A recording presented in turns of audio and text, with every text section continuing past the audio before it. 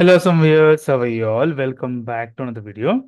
Guys, in this video, we are going to discuss how we'll make sure that iOS simulator, even though it is opened, it is not launched properly. How to fix that, guys.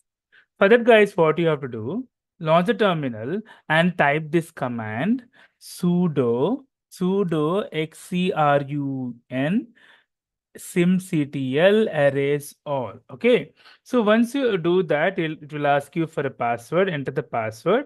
Now the devices would have been erased properly now. And also quit the simulator. Then you right click on the simulator.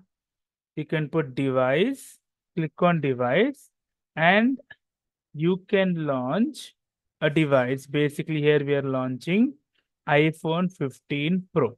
Click on that. It should definitely launch iPhone 15 Pro. Previously, it was not launching properly. Hope you have liked the video, guys. If you like the video, please click on like. If you're a new viewer, please click on subscribe. Till then, guys, take care. Have a great day. Bye-bye.